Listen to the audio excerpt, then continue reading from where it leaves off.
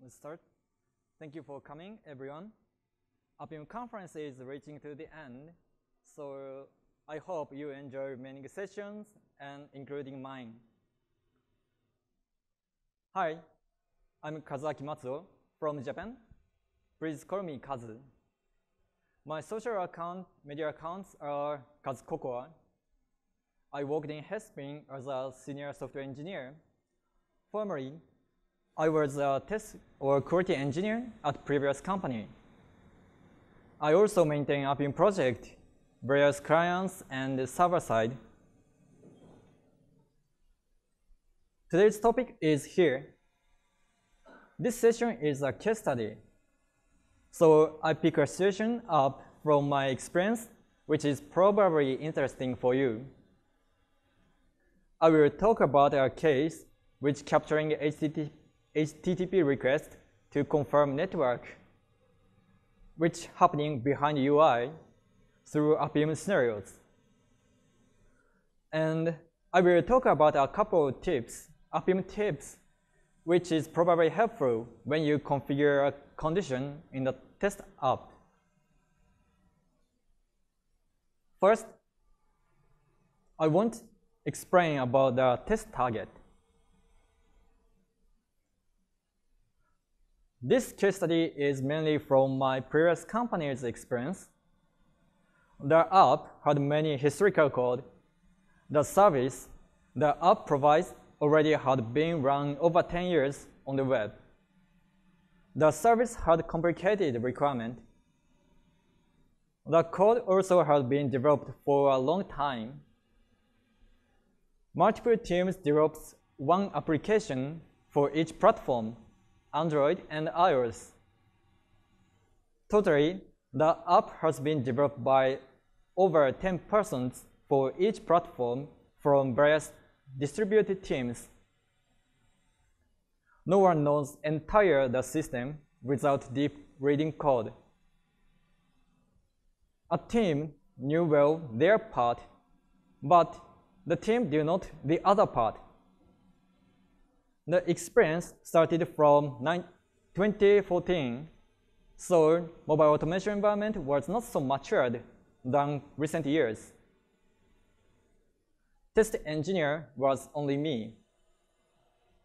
Thus, in this situation, I must have covered both Android and iOS by only me.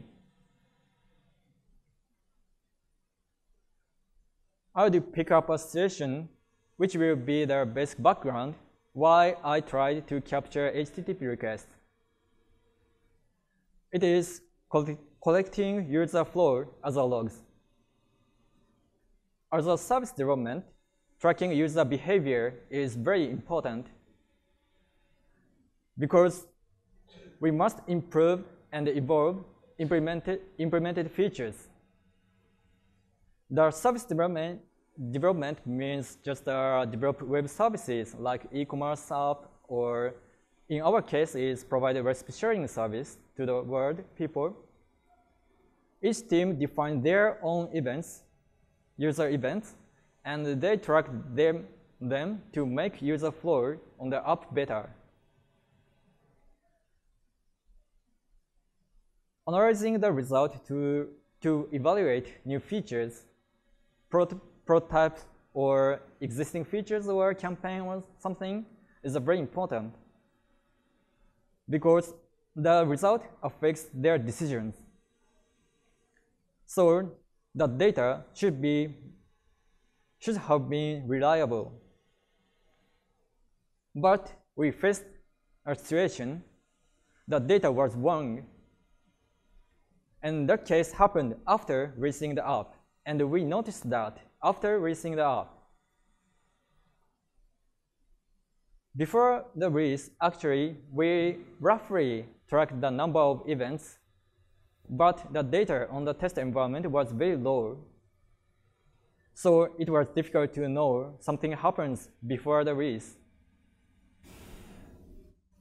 But once the new version was released, the amount of data by all users behaves all users collecting under our DBs, and once analyzing the data, then the behavior looks strange comparing with the previous data.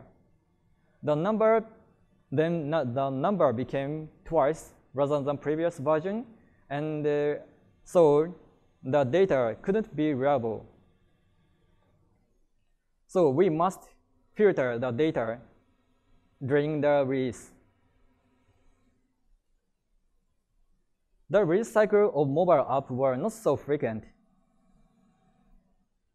The long words remaining for a long time, in our case, a couple of weeks at least to a month. To filter such unreliable data on analyzer, operation cost will increase because we must implement more control flows on the analyzer. So we must have reduced such unreliable data to make our operation easy and reduce such investigating the unreliable something. Today's problem is this: how to uncover such issues before releasing. Let me explain how to collect user events. There is a user, and the user uses an app. The user does some actions for the app. For example, open the app, click the button, or go to some views. And the data is collected by such format, JSON format. There is events, and the events key has an array, and in the array, there is a name and time key, and there is an event. We collect such data and see the time series and track the user behaviors, user actions on the server side. Once the user opens the app, for example, and then the app detects their action and store the event on the local first. This is because reduce the network request. And if the memory is full, or every day or some days in a particular period, then the app send a message, send the event to the server. There is a two layer. In this case, one is UI, and the other is non-UI. I just called it, sorry. A user communicates with the app via the UI layer. Process works behind the UI means a non-UI layer in this session. So, for example, storing the data into the local or send the data to the server, also non-UI. Today's talk is about such non-UI layer case. This talk's title, how the uncovering breaking changes behind UI. So the behind UI happens means that something happens in the non-UI layer.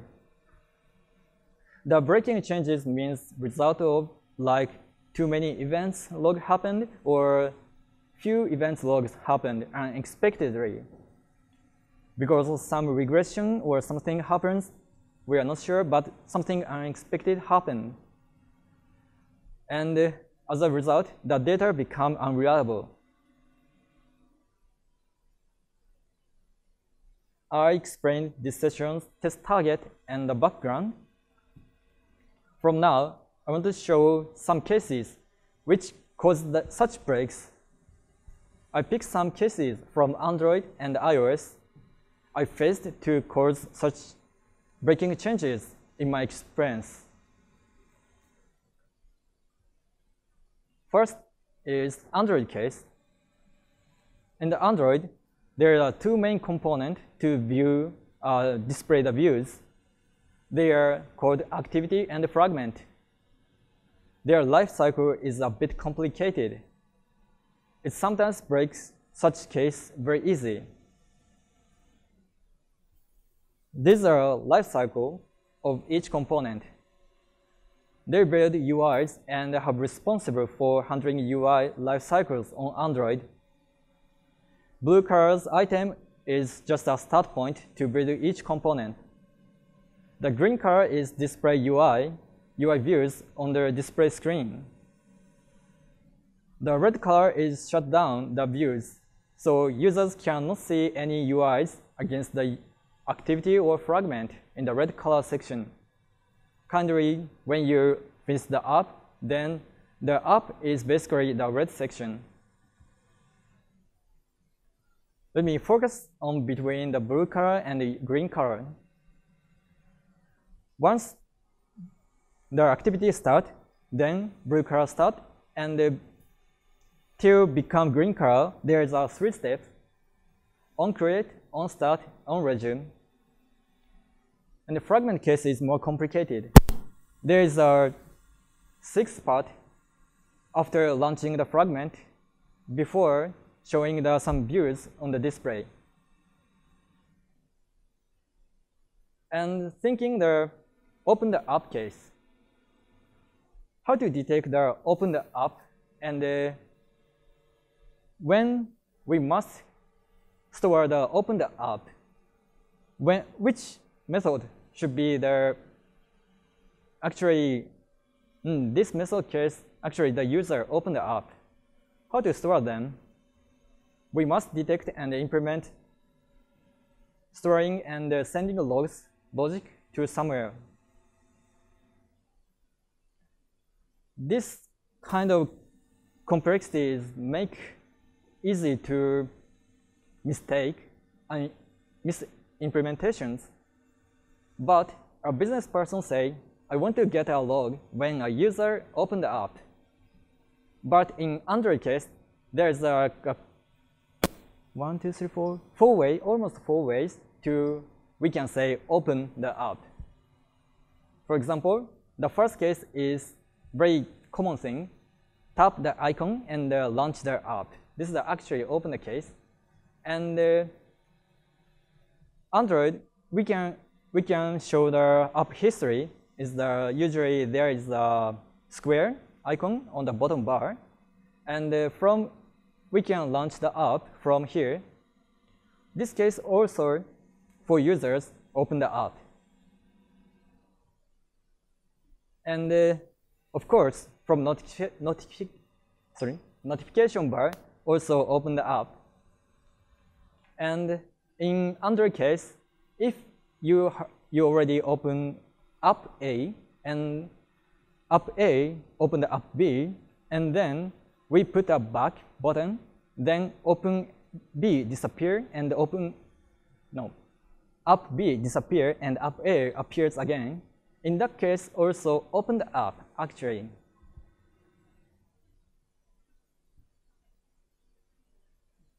In Android case, I saw a complicated life cycle. Open from the icon case, all process has been proceed. So if a user open the icon, tap the icon, then the activity launched, and on create and on start and on resume, everything is called. But for example, from launch app history, then only on resume is called. So in someday, if a developer move the logic, getting the event logic from on resume to on create, then the log is called only once. Only open the app from the icon. Developers must know this life cycle very well to avoid this kind of wrong implementations. If no one notices the changes in their review processes, the change will release and the relevant logs will break. And the fragment is very unique. In addition to the activity case, in fragment is have a very interesting thing. Fragment is a reusable component. So this case happened. A developer put a log into a fragment for view A, And another developer use the fragment because in another view for view B, because they have same items on the component. So another developer think, oh, I can use this component, but the fragment has some event log for view A, but the developer doesn't know the something logs is in the fragment, but the fragment is used in B. And then what happened? The log event corrected in both view A and view B. Even the event should be only corrected in view A. This kind of complexity happened frequently, very easy to happen in Android case. View thing in iOS case is very easier than Android because iOS have only one class, we say UI view controller. So this case not so frequently happen in iOS case, but we happened in iOS case was this one. In iOS case, one interesting is Apple has been published the new programming languages, Swift. Then many developers started converting Objective-C code to Swift in Japan. Based on my experience, as developers try to rewrite their implementation in Swift, keeping current behavior. This kind of case also easy to break non-UI layer. In mobile world, implementation tied related to UI component are very quite difficult to make them testable. So it is difficult to figure out such regressions on unit test level. I talked roughly for Android and iOS specific case. And here I will show last two things easy to happen such breaking changes. One is prototype and implementation something. If our feature is early stage, then we implement a feature as a prototype or minimal implementation and release it. The purpose is evaluate the value of the feature. Once we finish evaluating the feature is worth, then we will rewrite or implement additional features more. Then the feature and the relevant feature will grow. Meanwhile, we must keep the same log to make it measurable, consistency to keep the metric. Because if some metric changes, then we can't measure the same thing as a constantly. And app also have very complicated view flows. Views are not go and back to the next screen. For example, in this case, the view A is only communicated with B or D, and B is only communicated with C. And in back case, it also view C to B and to A very easy. But our app had this kind of way. So view C can jump to the A from C. This kind of complicated view flow also easy to break any logs because everything is behind the UI. So if the developer just seeing the views and just thinking the user can walk to this way, then never thought such event and some breaking changes happen behind the UI.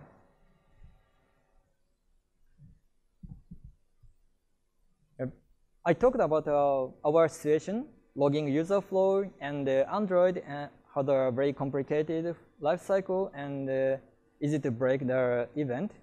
And in our case, were programming language change, and long-running code has very historical thing. So the flow and the event and many things is very complicated. So to make sure the HTTP request behind the UI and make sure that exactly the logs have non-break, I started capturing the HTTP request. What I did was capturing HTTP request to ensure them if they had unexpected logs in scenarios. I used some tools. I will explain some tools later. Certainly, encouraging communication between developers might prevent such breaks to reduce the missing some specifications, for example. But no one knows everything. So this kind of automation is a necessary thing to prevent such break changes.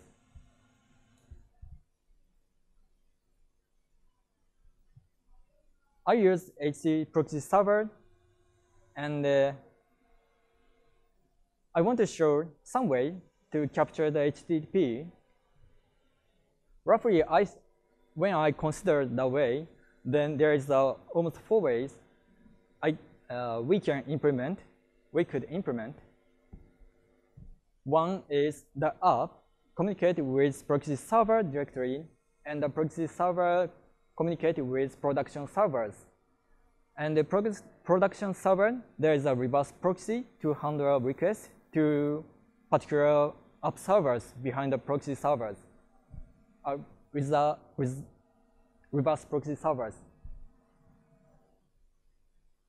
And second thing is the device has the Wi-Fi settings, and we can set a proxy setting on the Wi-Fi setting on Android and iOS. But one thing is just connect to the Wi-Fi without non-proxy settings on the device, and the Wi-Fi communicate to the proxy servers, changing the Wi-Fi configurations. And after that, proxy server communicate with reverse proxy and the application servers. This is the second way. And the third way is change the proxy setting on the device and communicate with proxy servers directly. After that, it's the same reverse proxy and application servers. And the last thing is non-proxy servers case. In this case, we can get the HTTP request in the reverse proxy layer. So the first 3 things is where we can get a HTTP request is in the proxy server is the first 3 things. And the last one is get the HTTP request in the reverse proxy servers. We considered which way is preferred for us. And at some point, we want you to handle test environment in a test script. And we want to start implementations from small one. So I wouldn't want to change the widely in this case. So finally, we choose the first one. Yep. We change the up endpoint to the proxy server, and after that, proxy server communicate with reverse proxy. And to achieve this, we should implement the way to change endpoint in the app, test app. There is roughly 3 ways to change the endpoint. One is prepare build configuration for test. In this case, we need a rebuild. Second way is change the environment variables, process arguments, intent arguments, which is provided by Appium capabilities. This way is we don't need a rebuild. If the logic already in the app, then app can change the endpoint to the particular URLs. Third is we use change the preference via some helper app, like Appium's IO Appium settings does. we finally choose the second way because the first way require rebuilding, so we don't test against the race build. And third way is we must prepare a helper app, so this is maybe not so small start, so we choose a second way, very easy to implement. And the communication flow to change the environment and till getting the HTTP request in proxy server and communicate with server is here. In previous company with Ruby mainly, so I also wrote test script in Ruby. The Ruby communicate with Appium, and Appium communicate with drivers, and drivers handle test app, and the test app change the endpoint and communicate with proxy server, and the proxy server communicate with servers, real servers. And we can handle this orange point, so we can change the configuration via Ruby script in the driver part and the proxy server part. We don't need to change any code in the app test target. So we don't need rebuilding for the test target or something. And capture the data in the proxy layer. And with Appium, we prepare from this. I want to show some test lifecycle thing comparing with Appium and the ExpressoWorks test provided by Google and Apple. In Appium case, interesting thing is Appium can control building test environment outside the app. This means I will show you a figure in next page. In XC test case was not released yet when I started to do this one, but in XC test case also have the same limitations to handle the test lifecycle.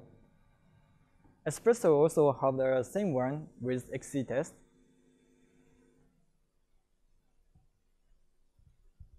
Let me see the lifecycle in the Appium.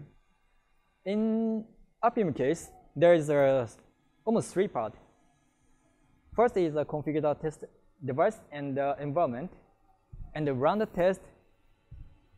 Just send some find element or something to the test app, and the final thing is tear down is a remaining app or deleted app. Mapping to the Ruby code, similar to this. For example, in Ruby test script, called a setup is like a create session, and the test something case is just a center of that is send some command to the Appium and handle the app. And tear down is almost close the session or remain the app and go to the next setup. This is the life cycle of the app and test cases, test scenarios written in Ruby. But comparing with Appium and Espresso or Xtest, then the life cycle we can control is different. In Espresso or Xtest case, their test case start after installing the app. So launching the simulator or emulator or prepared device already finished by the framework, and the setup happen after installing the app on the device or on simulator emulator. After that, we can implement a test case and tear down, and so the life cycle is there. In Appium case, we can control before installing the app, but in Espresso or XC test case, we can control the life cycle after installing, but before launching the app. These are currently XC test and Espresso's easy test script. We can start just a setup call in exit test case is we can launch the app with launch method. But before that, already installing is finished. Espresso case also same. We can launch the app, launch the activities, but before, this is the setup section, but before that, already installing the app to the target device already finished. And next is HTTP proxies. I use two proxy servers.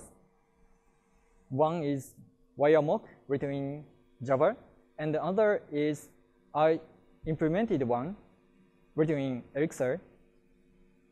And the reason why we choose this one and implement this one is we want to collect data by JSON. They are very easy to handle the HTTP request with JSON and store the HTTP request as a JSON, so we can easily to analyze the data. Actually, we use these proxy servers in another way, but in this session case, the most important thing is we can handle the request and store the request as a JSON, very easy to handle. And we integrate the proxy server with Appium. So launch the proxy server before launching the test app. The benefit of Appium is we can control some environment before launching or installing or something. So finally, the test suite became like this. In Ruby script, we implement our setup and some test case and tear down and analyze the data and summarize the test result. And the proxy server start just calling the setup, but before Appium script start.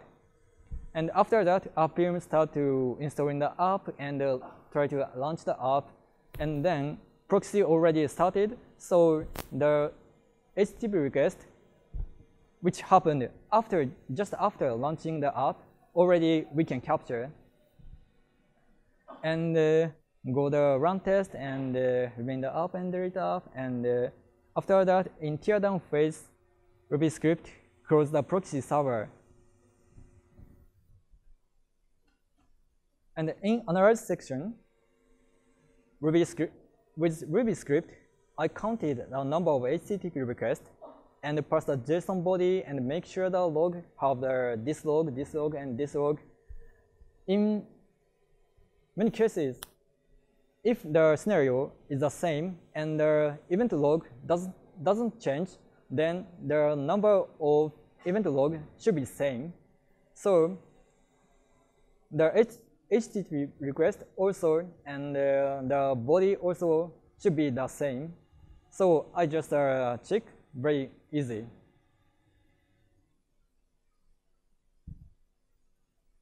I talked about, summarize. I talked about the life cycle on Appium and get a HTTP request via proxy server, and how I implemented the capturing data behind UI. And we launched the proxy server before starting the Appium something, and close the proxy server after Appium's close session. We can implement such thing with Ruby or Python or other script and Appium. If you want to do a similar thing with Espresso or XC test, then that case also you must implement similar thing using the Python script, for example. With Python script, launch some XC code build and launch the XC test via Xcode build, and run some test, and after that, XC code finished, and next the signal sent to the Python script, and the Python script tear down and measure the result. So almost to achieve the same thing in Espresso and the iOS case also need script case from outside the framework.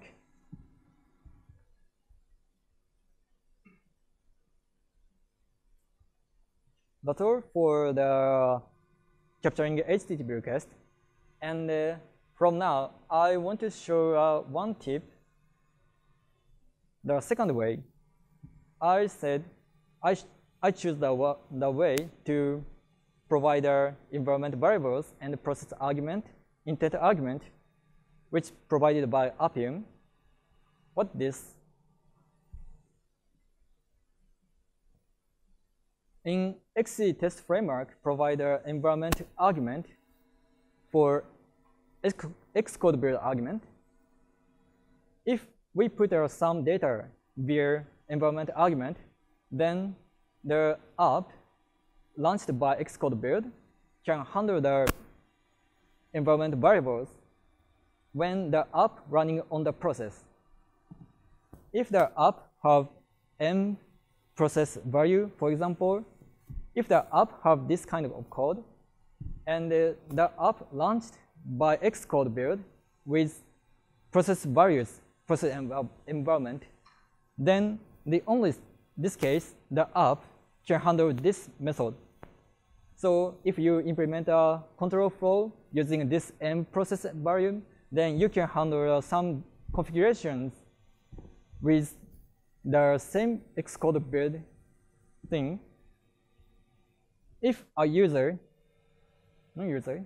if someone launches the app without Xcode build, and actually the m process value exists in the app, in that case, the process actually launched, but the process have known this kind of environment variables.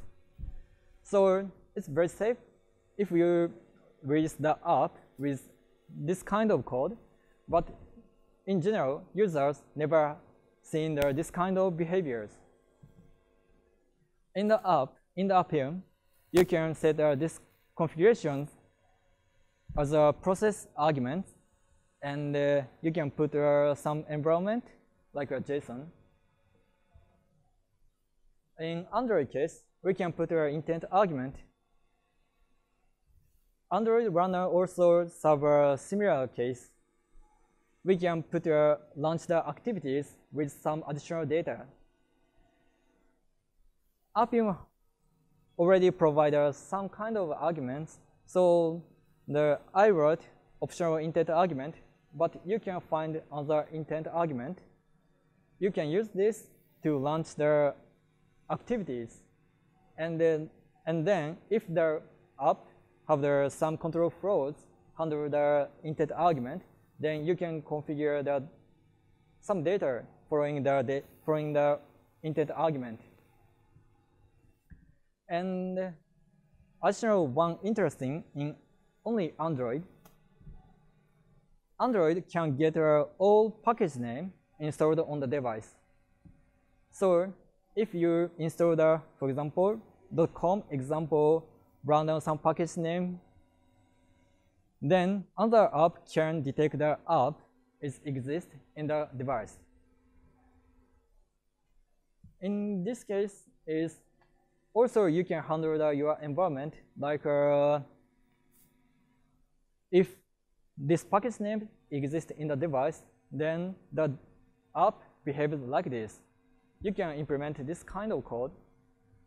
This code is much easier, but if someone knows this outside the company guys or figure out such behavior in the app, then the guy also can send the same argument to the app.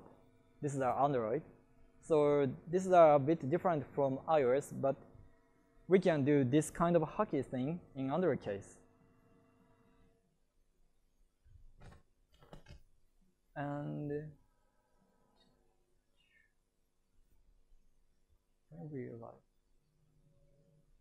yeah, and this is the additional tips. When we can emulate the push notifications via Android for Android using the ADB command. In Android case, Android app handle the notifications as a broadcast receivers. We can send our ADB command via Appium, and we can also emulate the push notifications, and we can evaluate something happens behind after a user touch the push notifications and launch the app. And easy to emulate the suspend and the back and some lifecycle thing in Android. This is a bit additional tips. I put one more thing, but this is very small. And I put an additional thing. I just talked about the HTTP request in this session, but in Android and iOS, we can get a CPU power or some metric, memory or something, using their app APIs. So I will publish this slide later. So if you're interested in this, please see this. I won't explain about this time. Okay, takeaways. Today, I talk about behind something happens behind the UI, and oops, crashed. No, sorry. I talked about the case study capturing the HTTP request behind the UI, and I also show one case how to capture that using the Appium script, and I will also show some tips to make the test target configured via Appium capabilities. Thank you very much.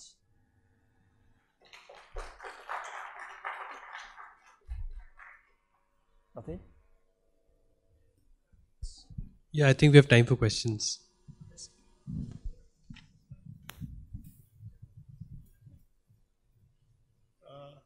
Back.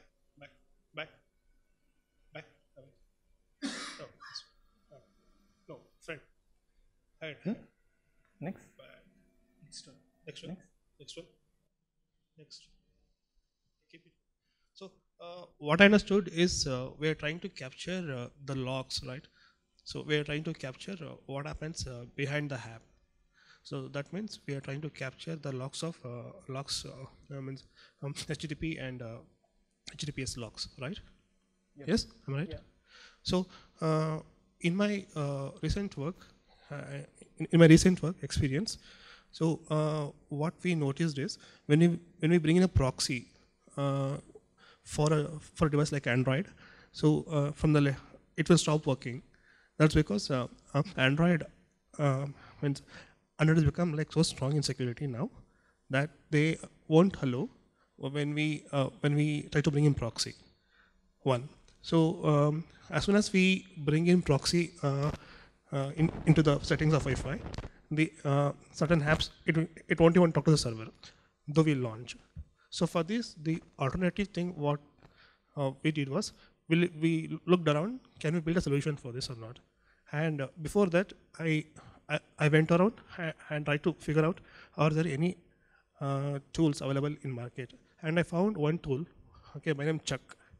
And what it does is we'll have to just plug in this this code to our code, and the only mandate is that the app should be if I want to look at the logs as and when I use the app, only mandate is the app should be in the state of debug state.